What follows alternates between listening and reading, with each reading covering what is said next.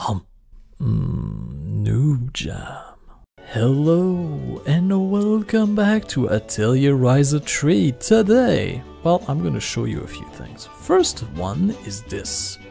Remember last time I was trying to erase everything by just pressing things one by one?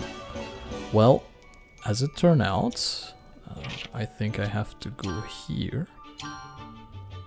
I don't necessarily want to do this, but alright. There's a discard mode to do this. Oh, I remember how I did it. Alright. Here, gem reduction, and here. There it is. So last time I was removing item one by one by clicking, but you know what I learned? Is that if you press A and you just press downward, you can do this. You can't just do this. I was honestly mad at myself when I figured that out. Because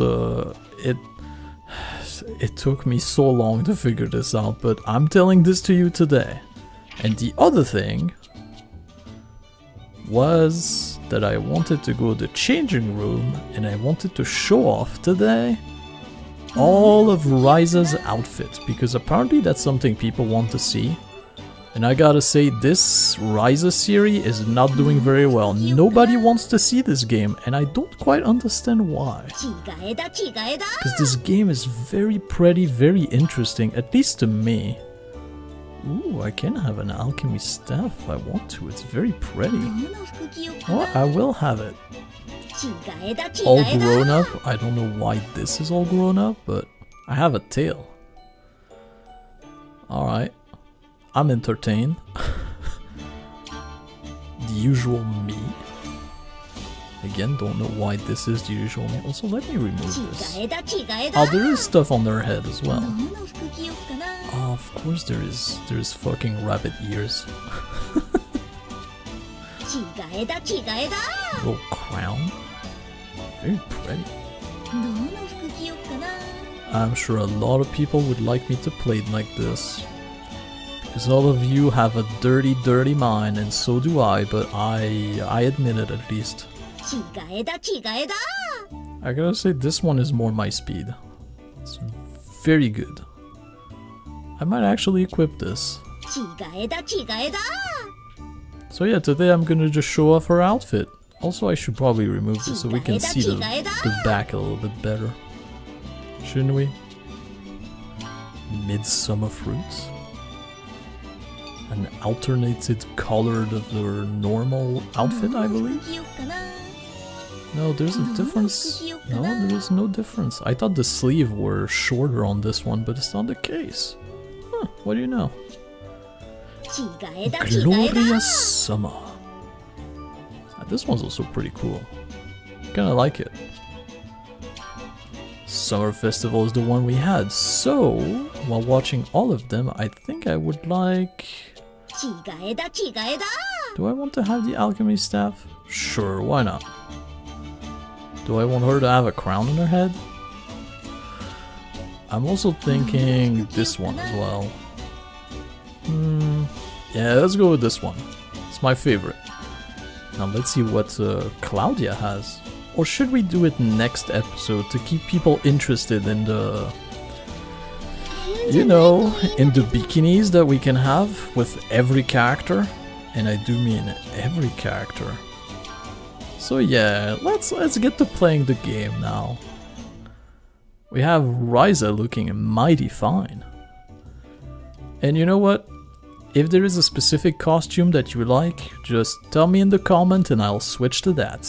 But right now, we're gonna have to approach the clairvoyants at the ruin. Yeah, that's a good beginning. Oh. Alright, I'll bite what it is you want. Oh, haven't we met somewhere before? Could you help me take down some monster around here? Every time I see them say monster around here, I'm like, oh, on the other side of the map then. I don't think I can do it alone. Oh, they are actually next to me. But I only get money out of it, so I don't want to do it. Alright. So, the direction we want to go in is here, so let us jump right in. この辺りって興味の湧くものがたくさんあるから見てると時間が足りないよ。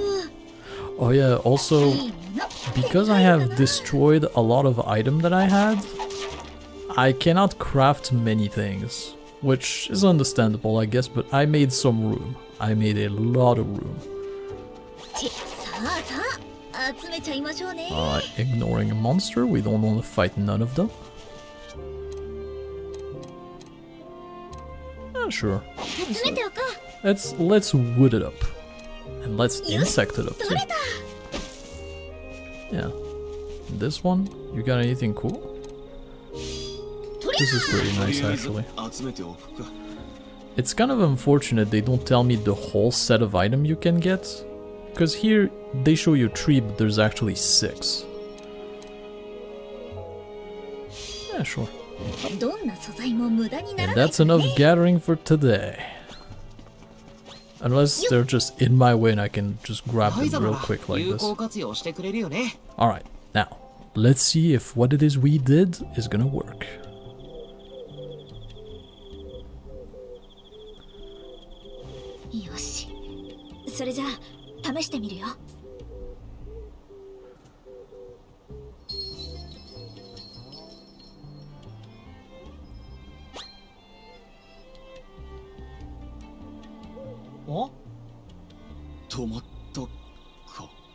Did it? うまくいったみたいですね。よしよし。やっぱり私の考えは間違ってない。今の私ならあの扉も。ごめん、奥に進む前にもう一つ試したいことがあるんだ。試したいことですか？前に開かなかったあの扉、今なら開けられる気がするんだ。あそこが開けば里との行き来も楽になる。行ってみようぜ。Huh? みんな、敵よ。 I was drinking. I only had one hand free, I couldn't run away. This staff looks really good actually, I kinda like it. It's kind of unfortunate there isn't accessories for other characters, they only have costumes. Only Riza has accessories like this. I don't know if you can unlock them through the game or something like this, but I am interested at it. I gotta say, very interested.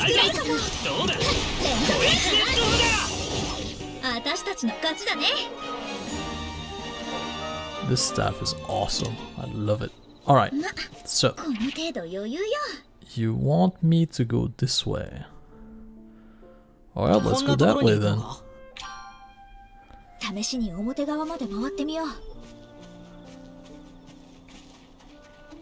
I was supposed to come this way, right? Yes, I was. I wasn't supposed to go from the other side. Good.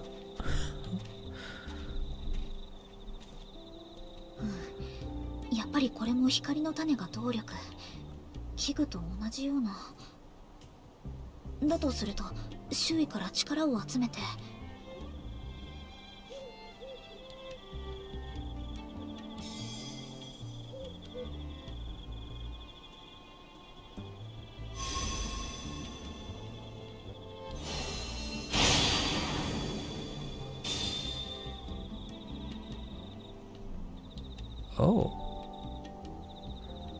From the back it almost looked like a keyblade. Kinda cool. We got the dragon key, I guess? It looked like a dragon at least. Yeah. 何をしたんだ？周囲の力を集めて鍵にしたんだよ。動力が光の種って分かったことでうまくいったみたい。おお、さすがだぜ。それにしても以前の古代遺跡とは開く仕組みの印象が随分違いますね。オート近くのやつね。あれは精密な仕組みをその用途通りに動かした感じだからね。その言い方だとここのは違ってるの？開く仕組みが違うというより動力が必要だったの。その動力を周囲に埋まってる光の種から無理やり集めたんだよ。相変わらずすごい行為を簡単に言われますね。いちいち驚いてたら疲れるだけだぞ。いい加減ライザのやることに慣れちまえよ。よし、ここから本格的な調査開始だね。待ってました。ひとまず全体像を把握するために歩き回ってみよう。それでどこを集中的に調査するか当たりをつけるんだ。生き生きしだしたな。タオさんは遺跡に来るといつもこうなんです。まずは歩き回ってみよっか。Alright, let's walk around then. ここに何があるのか把握しておきたいね。これも使えるのか？ I know it's probably not up to everybody's taste, I guess, but I really like how they did alchemy in this game. It's not this like exact science. It's more like a little bit of the mystery of magic mixed with other things. I just feel like it fits so much more better than if it was, oh yeah, if I mix this and this, I guarantee have this very specific result and nothing else. I really like that. I think it adds a lot to this story. Because even here, like, you open this door and you might be thinking, oh, it's just some magic mumbo jumbo, but no, it's not. She figured out what's the energy source, and since she knows what it is, she could extract it. Feels pretty straightforward to me, you know? But I do like this a lot. もう少し見ていかない？あの遺跡。そんなに面白いのか？ I don't know why I decided to come here, but I was just curious. So I came here. But chests are nowhere to be found. Nowhere to be found indeed.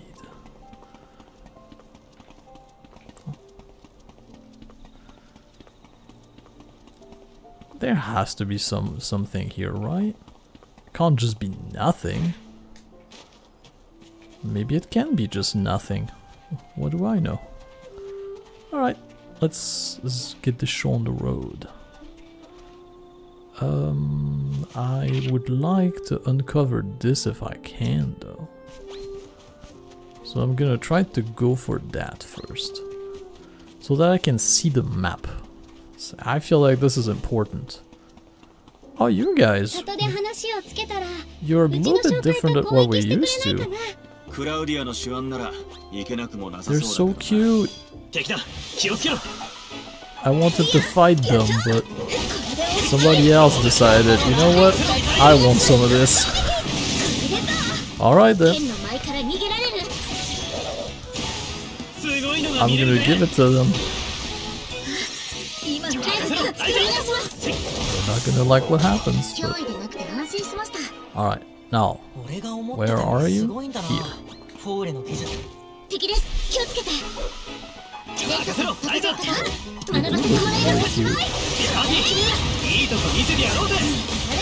But they fight a lot like the fairies. I mean, they're the same, right? The same model anyway. But I think I like this style a little bit more.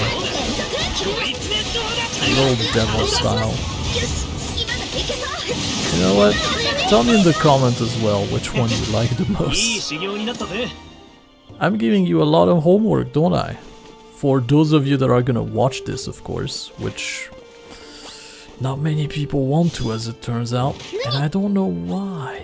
She said the thing! Haha! Alright. This is the path to... Well, I'm next to it. Let's go. Friend, tell me. Hmm. これまでクリント王国の遺跡とそれより古い神話時代の遺跡を見る機会が多かったわけだけど、当たり前なのかもしれないけど、場所が変わればいろんな時代のいろんな様式の遺跡があるんだな。そうだね。当然といえば当然だけど、僕もわずかばかりの書物からそういう時代やものがあったらしいということは知ってはいたけど、実際にこうして見られる機会はなかなかないからね。どうしても興奮は隠せないよ。タオくん、本当に遺跡とかが好きなんだね。私はどれも同じに見えるから、タオのその興奮はあんまり理解できないんだけどね。それはしょうがないよ。そういうのは人それぞれだから。僕だって例えばオートの女の子が服のデザインとかで騒いでるのを見てもさっぱり理解できないし。そんなことがあったんだね。それってパティが騒いでたってわけ？いや違うよ。パティはそういうのは全然ないよ。そういう話をしている人たちが多いってだけで、例えが良くなかったな。タオくん、冗談だよ。そうそう、タオの口から服のデザインとか出てきたからちょっと驚いちゃっただけ。もう二人ともあんまりからかわないでよ。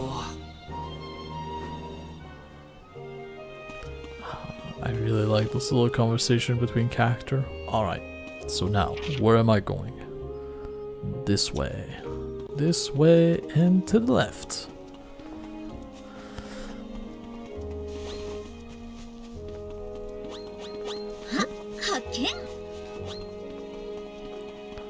Right ahead of me. Oh.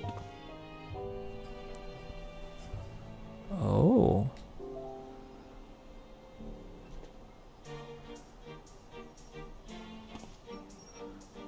That's a big wall. Yes, it is.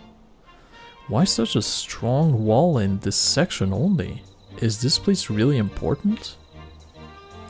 That could be the case. It seemed to have been treated with special care. So you think that maybe it's not all wrecked like the outside wall? Maybe so. Let's look along the wall. 厳重に封鎖されてる。Alright, and now the map is revealed.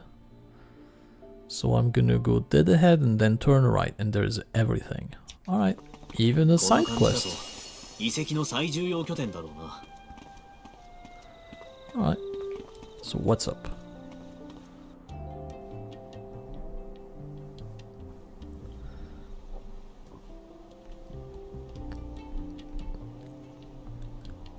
This 遠くからも見えてたやつだよね。近くで見るとなおさら大きく感じますね。あからさまに怪しいよな、この空間。銘板の文字は中央封鎖区画か。中央なのは間違いないけど。封鎖、門というものを封じているんですか？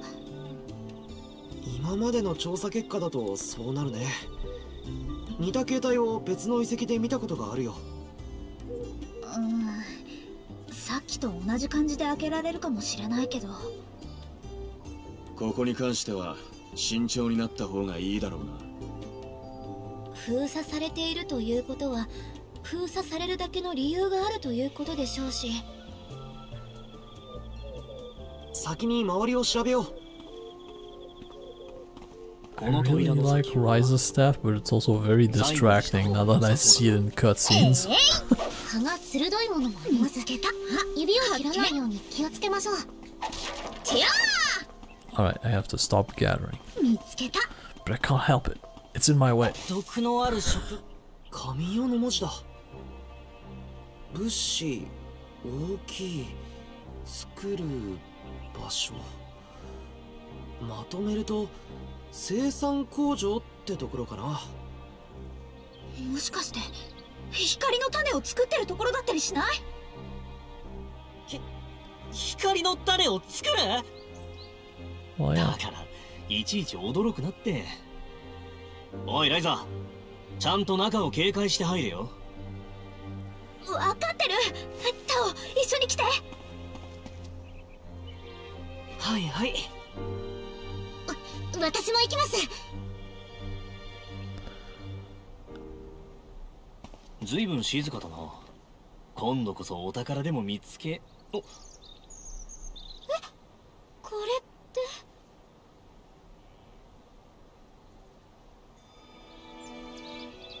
て。Empty? 生産工場だったはずだよな。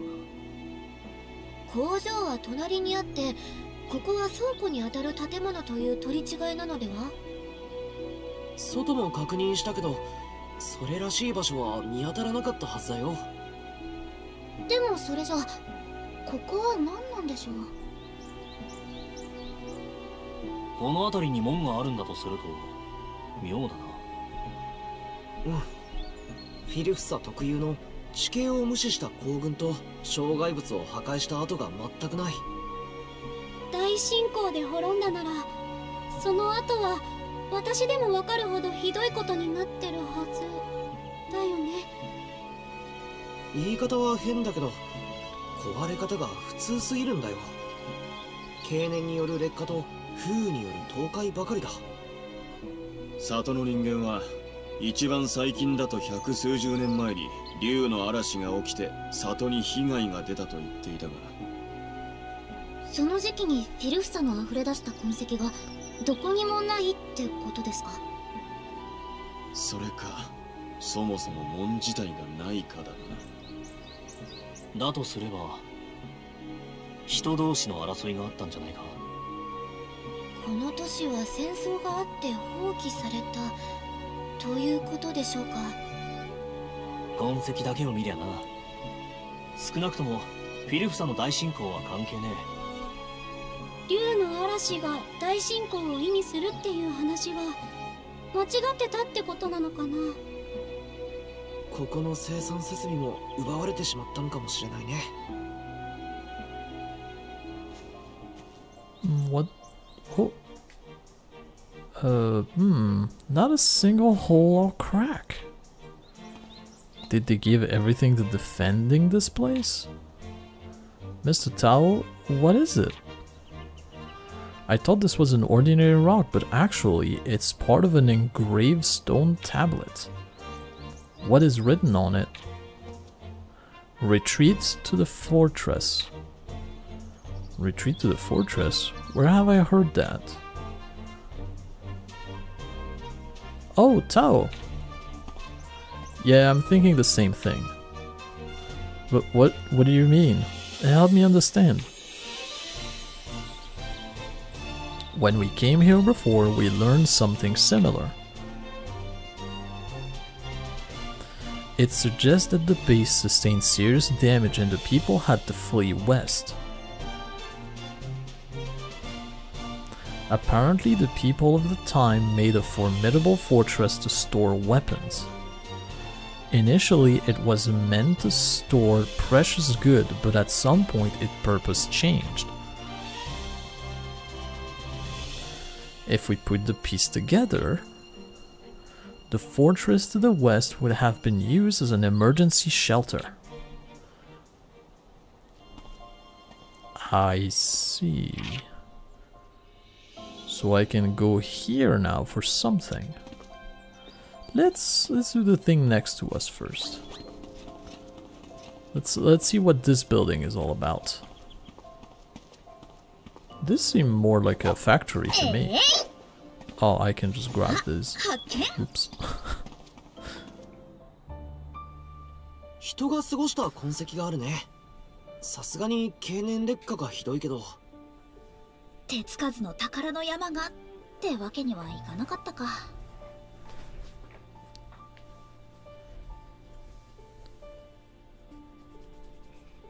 どうしたの、リアン君？なんか変だと思ってさ。変？この辺り一つも光の種が落ちてないんだよ。光の庭ならあちこちに落ちてるのに。言われてみれば確かに取り尽くされたというのはおかしいですよね。誰も踏み入っていない場所ならもっと種があっていいはずですが、光の庭にだけ落ちてるか。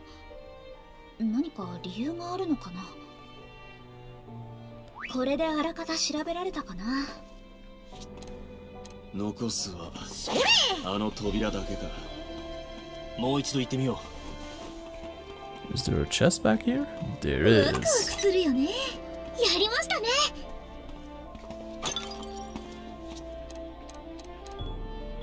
てやー Alright. Enough lollygagging. Let us... Well, let us do this actually. It's close-ish to where we want to go, that's 学 fine, 園で right? 学びはしたが、想像以上に偏僻な場所だな。見つけた。 So I'm curious to see what they're gonna find.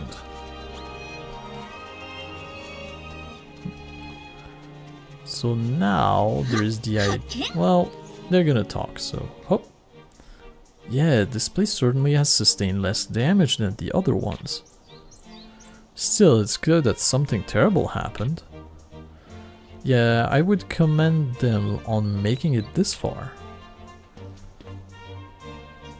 Actually, wasn't Kark Island also used as an emergency shelter from the Felucia? Yeah, you're right. Oh, he said, hey, you're right. So the fire of conflict burned bright no matter the age or form. That makes things feel heavy all of a sudden.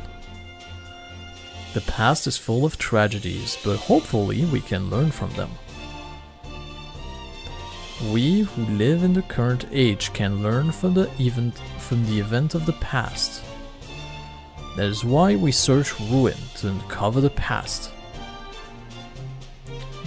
That we may never repeat the same history. But it's not always so simple, is it? Yeah, unfortunately it's not. Oh, we got 300 SP and some gold. Well, some coal technically, but you know. Potato, potato, tomato, tomato, and all the like. You guys are green. The other one were red. Interesting indubitably. But they changed because the time of day changed, so obviously. But now, let us see what is behind this door. Mystery. 調べられそうなところは一通り見て回ったけど、残るはこの先だけですね。行くしかないか。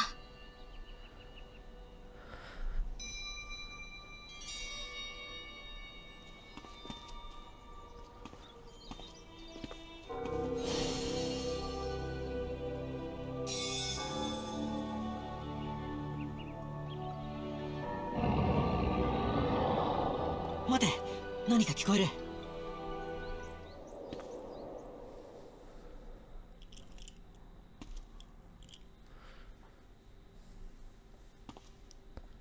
Boss monster, I don't like your odds. So careful.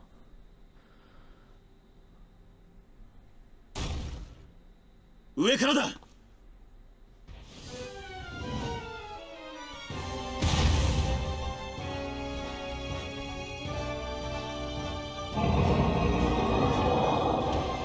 おいおい、こいつは穏やかじゃねえな。みんな構えて。来るよ。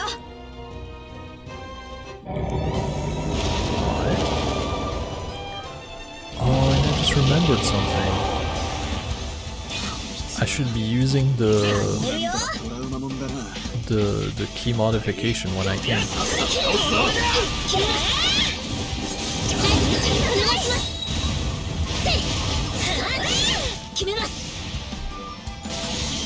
I didn't notice how much damage this thing's taking, but I would guess a lot.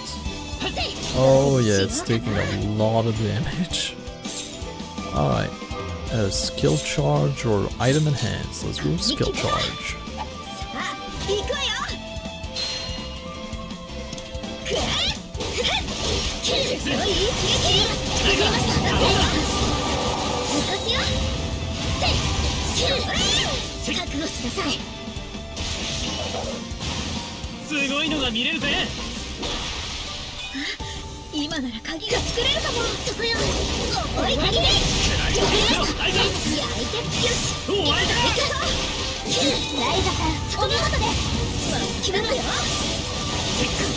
Yeah, I decided to use all of the everything. Now let's see boss's ability.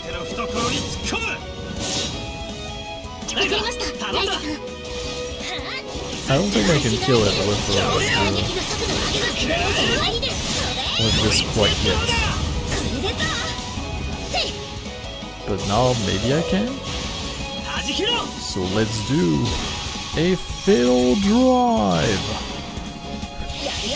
to remove the extremely small sliver of health this thing has.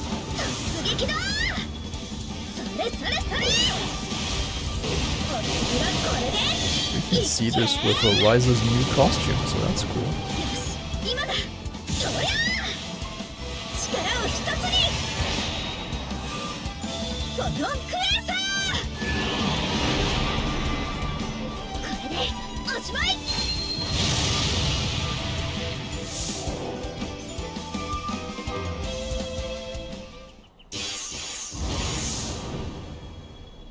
Okay. Got him.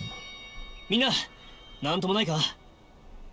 ええ、こちらはなんとか。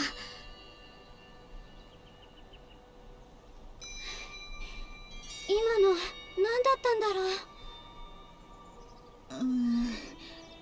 う。私が周囲の力を使って鍵を作ろうとして変なのを作動させたのかも。びっくりしました。やっぱり警戒して正解だったな。でもどうする？改めて扉を開けてみる？いや、どうするかも含めて2人に相談しよう。2人ってもしかして？そろそろ出てきてもらおう。アンペルさんとリラさんに話して決めて、万全の体制で中を調べよう。一度拠点に戻って方針を固めよう。Yeah. Let us do that. So, back it this away. ここでいいの？案内が必要ならいつでも言ってくれよ。面白いとこたくさん知ってるからな。Oh, and I have to go to my atelier. Cool. Cool.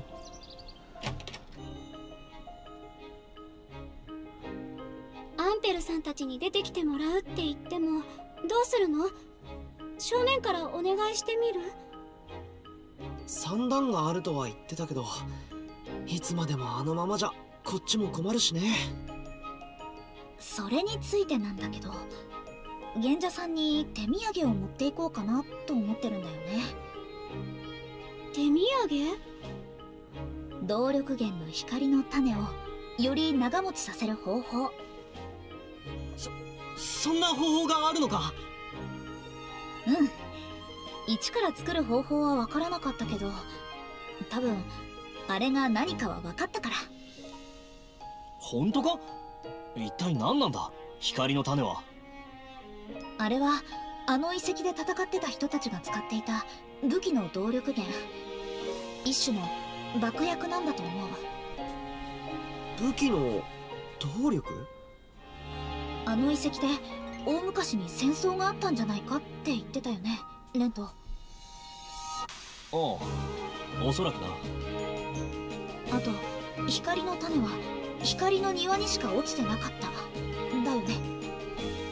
そうだ、千里眼の内側には全く落ちていなかった。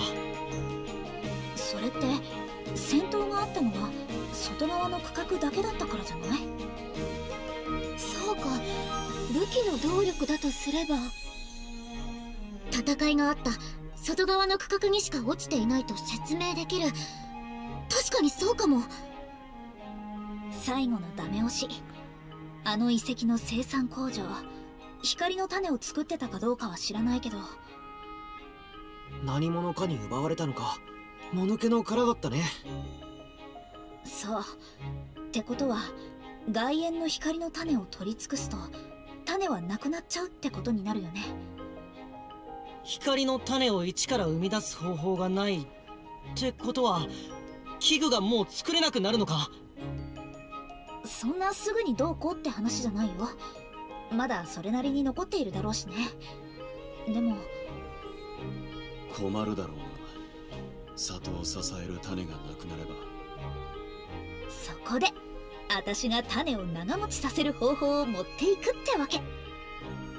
まあ遺跡の奥に入ったのもいつかはバレるだろうし、ごめんなさいの意味も込めてね。お前なんだかずる賢くなったな。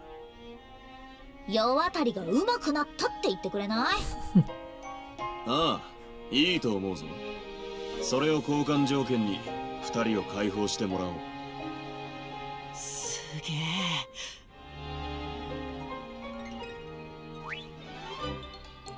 And we've learned a recipe for Seed of Light EX. Alright. We can make Super Seed of Life now. Alright. Prepare Seed of Light. I don't have any. Okay, how does one get a Seed of Light then? I just have to go here. This is also bothering me. Is there a way that I can just remove those? Probably, right? If I check my quest. Maybe not. Maybe not. Oh, I have to do key creation, not use a key. I see, I see. I understand, I understand. I figured it out. I know it now. Okay, so. Oh yeah, should be good here. So we just need to find a Seed of Light. That shouldn't be too difficult, right? Probably. I don't know how does one get one, but... because I don't think we ever seen any. I know we're supposed to find them on the floor, but last time they were in a neat package right on the stairs for us. Is there any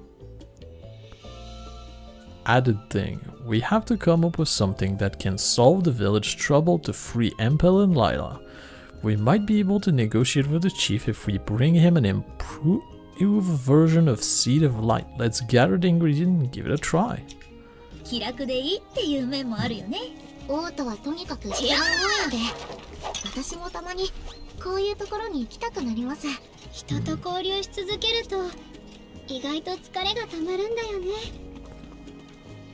Oh, I can get down here. Well, let's go there. Still don't quite know how you get a Seed of Light, though. I have not been told how to do it. I am quite curious now. Or is this a unique item you can only get somewhere specific? I mean, they say it came from weapons, so I would guess I have to find a big weapon and just search it? Probably, right? They didn't tell me to fight an enemy or anything like this. So... let us figure it out, I suppose. I'm outside of the area. I'm not even in the correct kind of location where I should be doing this. I hope they're not dropped by monsters although... if they are, it would make sense that those armor would be, because they're... although maybe they're not undead monster like I thought they were. Maybe they are a type of magic armor of some sort. I do not know. I do not know. Where would Seed of Light be? Where could they be hiding? Chest? Oh, they were in this chest? That seemed to be an awfully random location to have Seed of Light, but you know what? Alright, I got all the ingredient, let's go.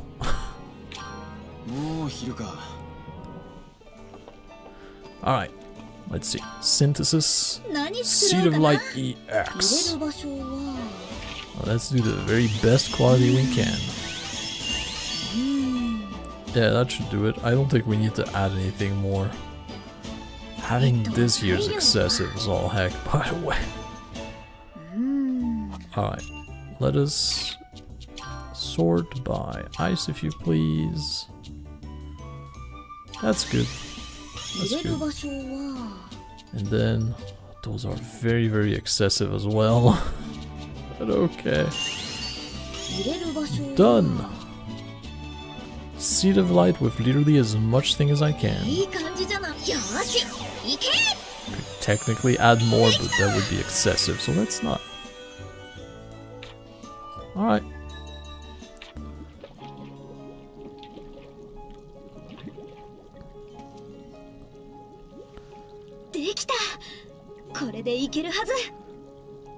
これが改良した光の種か。うん。前よりずっと長く動力が持つし、少しの衝撃じゃ壊れないようになってるよ。賢者様が何年かかってもできなかったことをこの一瞬で。すげえよライザネー。ライザネーは開かずの蒸気を開けたり、賢者様の千里眼を超えたり、光の種を改良したり。俺が思いもしなかったことを簡単に思いつく。俺が閉じこもってたところに風穴を開けてくれる。ライザネーはすごくかっこいい。悪い気はしませんな。ご満悦のところ悪いが、最後の正念場が待ってるぞ。わかってるってもう。さあ、賢者さんのところに行こう。賢者屋敷に殴り込みだ。Yeah, let's do that. そんな物騒な話じゃねえ。Fine. さてと、 My adorable boy. I will make you. I will give you the best luster you've ever had for no reason. That's excessive. That's okay though. All of the luster, no mood. He became gold? Heck yes.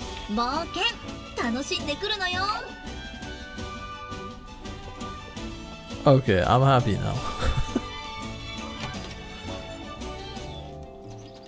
The chief man is the other way. Alright. Now let's see what he has to say about this.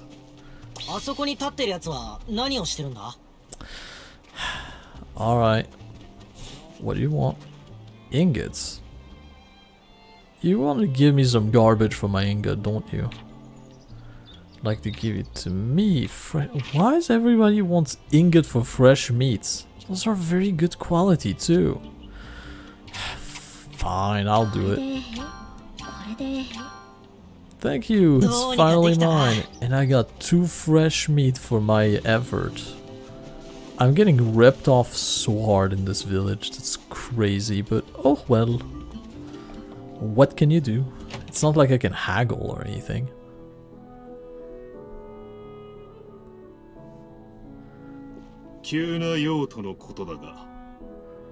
Eh, それはもう大事な用がありまして。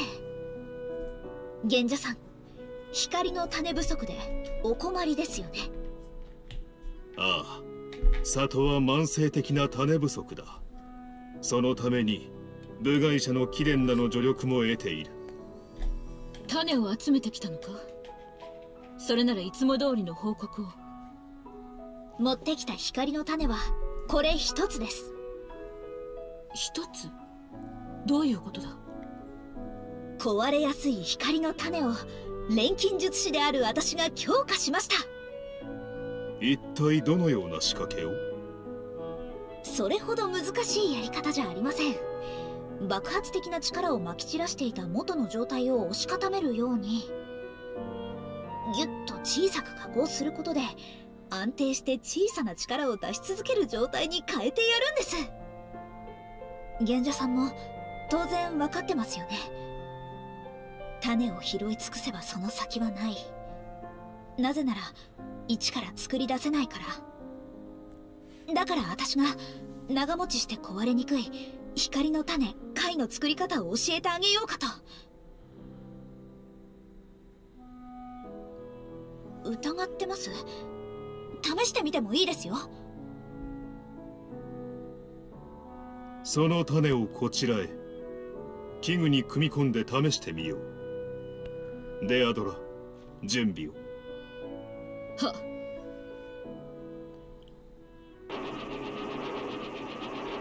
What is this horrible 賢者 noise? 様、本当です。全く壊れる気配がない。親切心だけではないな。何か要求があるのであれば聞こう。アンペルフォルマー、リラ・ディザイアス、両名を解放していただけませんか？なるほど、そういうことか。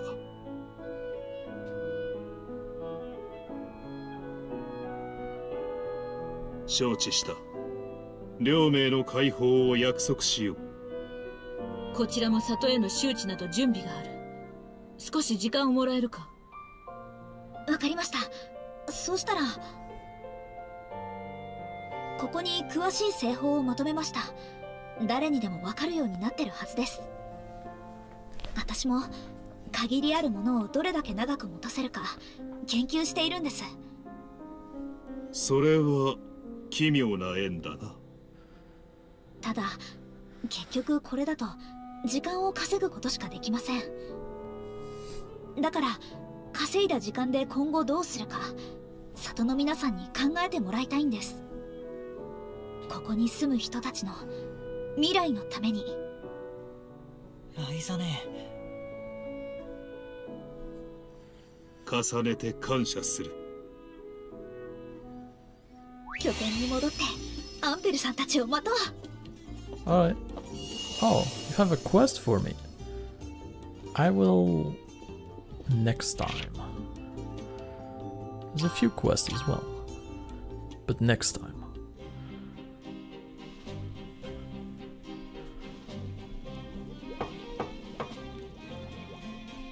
留置されていた仲間を解放するために大立ち回りをした錬金術師がいると聞いたが。場所はここで合っているか？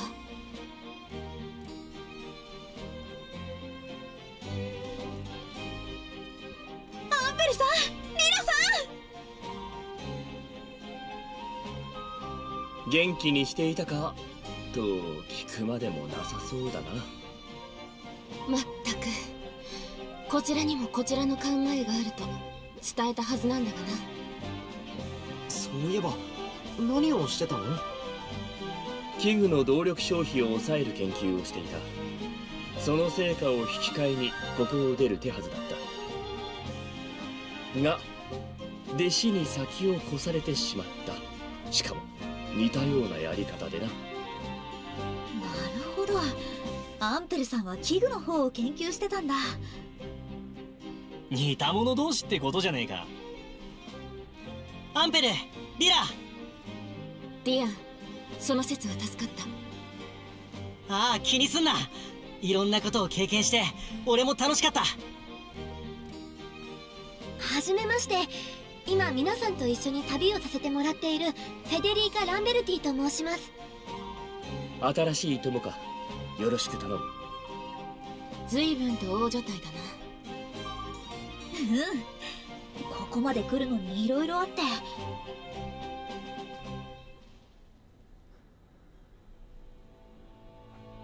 万象の大天、それに鍵と扉か。アンペルさん、やっぱりカーク群島そのものが万象の大天ってことなのかな？どうだろうな。今一つ情報が足りていない気はするが。錬金術の憧れとか目標を意味する決まり文句で、もっと博識になれって意味なんだよね。一般的にはな。だからライザにもそう教えたんだが。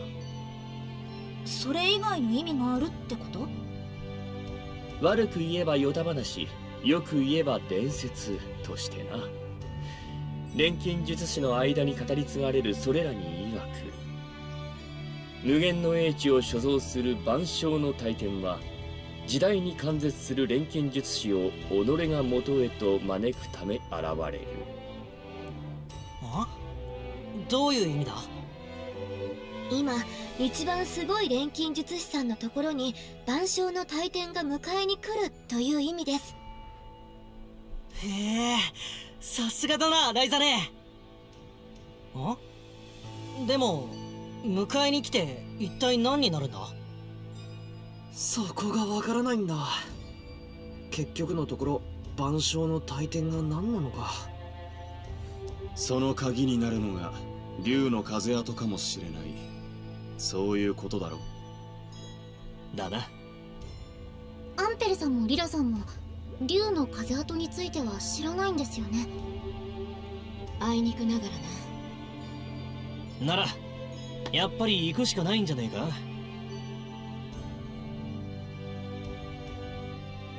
アンペルさん、リラさん、遺跡の奥で封鎖された区画を見つけたんだ。門があるなら多分そこ、竜に関連する何かも一緒にわかるかもしれない。またお前たちと冒険をすることになるとはな。目的は一致している。共に行こう、封鎖区画へ。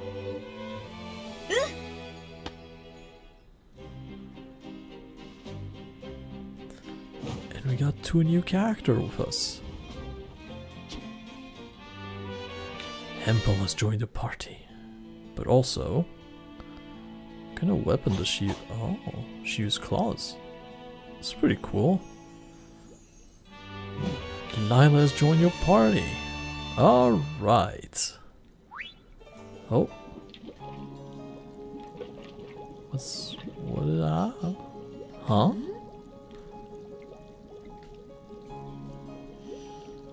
なんだろう、甘い香りがするような。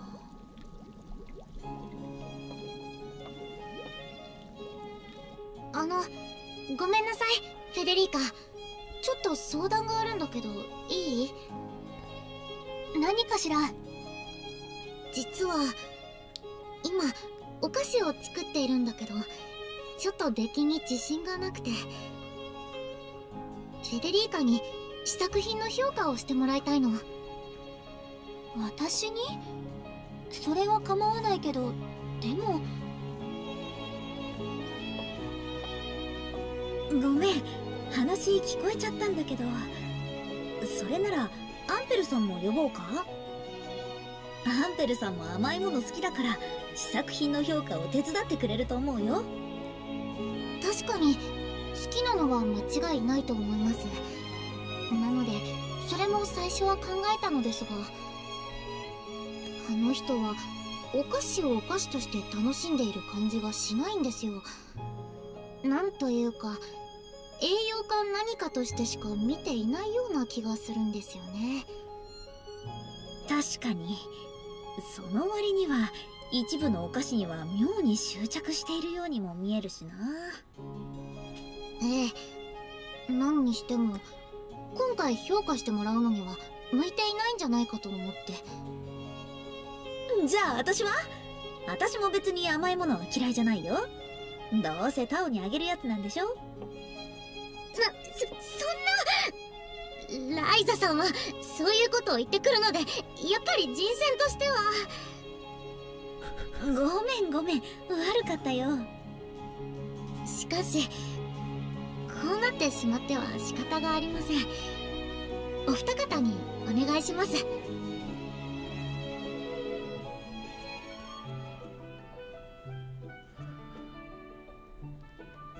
じゃあ早速食べてみよう。